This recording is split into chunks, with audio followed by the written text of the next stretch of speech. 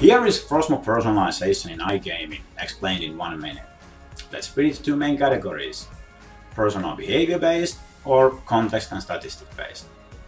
Behavior examples can be the acquisition source and reason, phase in a customer journey, like what happens after the first deposit is done, or it can be the Frosmo AI prediction about the visitor affinity. Context and statistics examples are the popularity or the trending in a category. Context examples can be that those who enjoy these games also tried these games, or content-based like similar game themes or types. All this information can be utilized to recognize the player's affinity and show each visitor the most relevant content. Personalization in iGaming is highly underutilized, though the industry potential is massive. Time to step up that game.